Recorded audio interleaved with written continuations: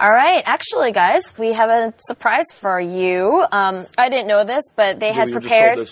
They prepared Game 2 and 3, so we can watch. Apparently, they're shorter than the first game, since and we already know the result of it. IdrA did lose these last 2 games, but we did still want to show you them. So we're going to do that. We have some more time in the studio. Actually, we're maybe about an hour away from starting. The live cast. The live cast. Yeah. So we just have some extra studio time, so we're just going to do that one. So let's get ready for Game 2, NeeL versus IdrA.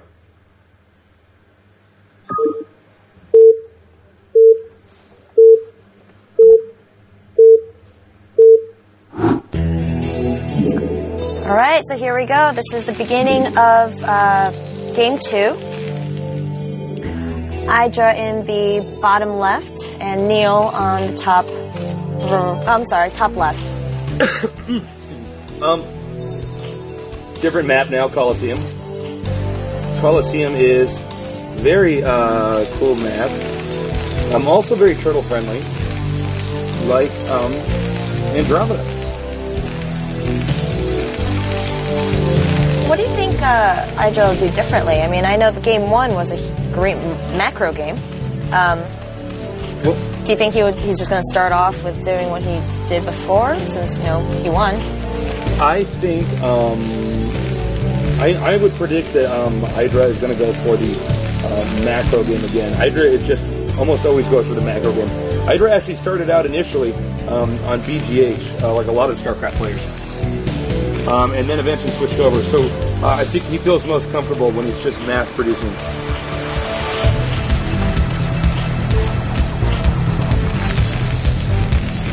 Now, the Zerg is actually scouting in the correct direction, and also note that the Terran is going to be walling in.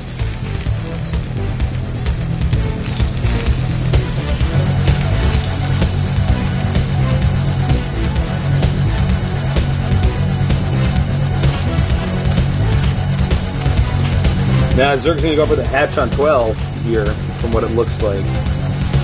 Greg's probably going to find his opponent a little bit later on. He may spot that overlord.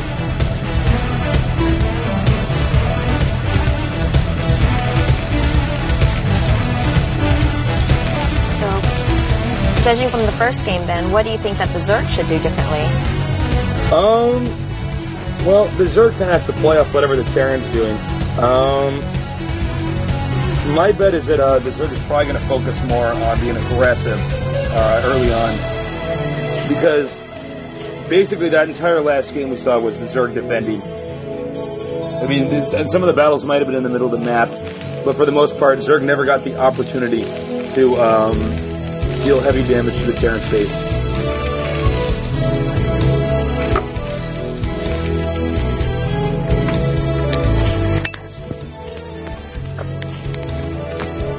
Now, taking a look at the Zerg. Zerg's going for the 2 hatch,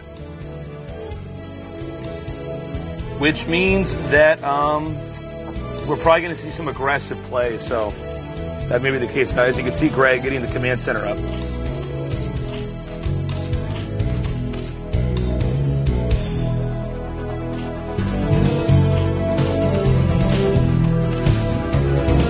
Well, Greg's going to spot the fast gas here by the Zerg and probably do his best to try to defend.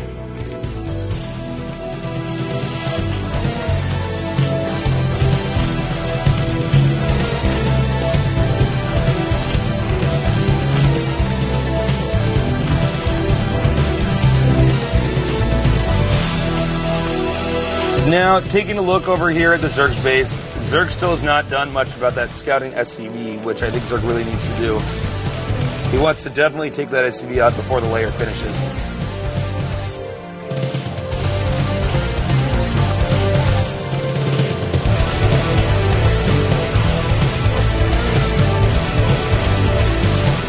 Now this could possibly trap the SCV in here. The only way that Greg will be able to get the SCV out now with those Zerglings at the ramp will be to right-click on one of his mineral patches that he could see and force the SCV through. But if he doesn't spot that, he's going to lose it pretty quickly. Should be a Spire. Yep.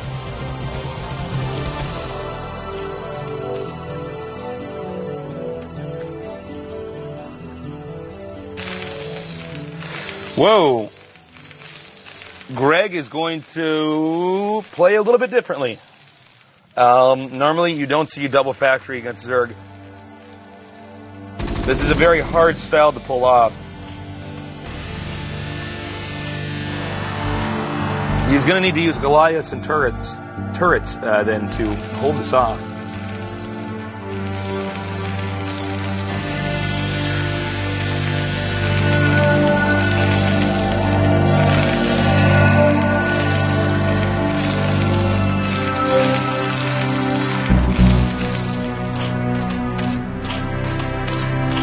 Now, I gotta say, I don't know if Greg is going to be equipped to take on a player like NeeL with a build like this. Now, clearly this isn't a build that just Greg decided to do. Obviously, his coaches and teammates probably encouraged this build as well.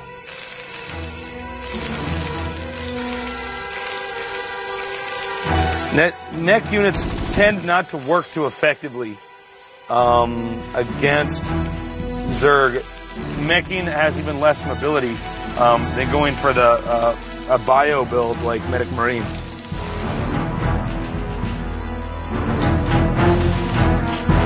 The Mutalisks are going to be out very soon, and plus one attack is on the way. Zerg may very well know that meching is going on. Having the upgrades for the Mutalisks is critical.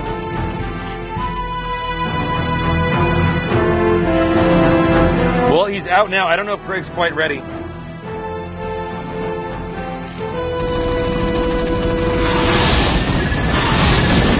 Well, now it's going to be up to Greg to hold up this Mutalisk harassment. Man, Greg's turret timing is so good. I mean, it's really impressive, honestly.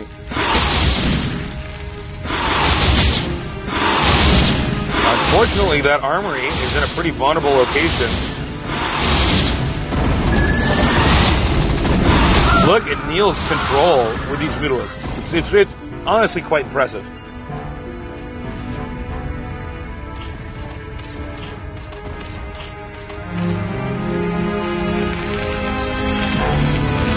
I like that bunker placement right there. That really makes Mutalisk harassment completely ineffective at that expansion.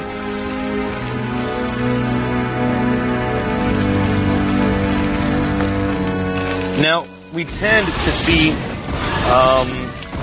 Zerg players, when fighting against mech, usually the strategy that they want to go with is to make a ton of Mutalisks. I mean a ton, like we're seeing here. And force the Terran to make nothing but Goliaths. And then after that, the Terran immediately wants to push out, but Zerg will switch to Hydralisks. And the Goliaths are not quite as effective against Hydralisks. So you usually see a Mutalisk-Hydralisk combination. We'll see if that's what happens here. But instead, he may be going for Mutalisk-Zergling, actually. I see Zergling speed being upgraded.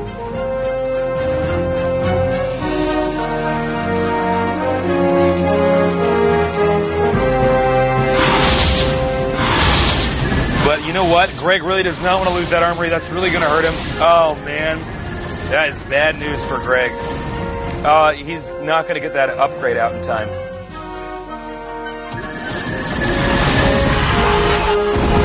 That armory needed to be put in a better location. It should be put in the very bottom left corner of the main. I mean, the last spot for the Zerg to ever even see it. That drone is in on this as well. What is this drone story?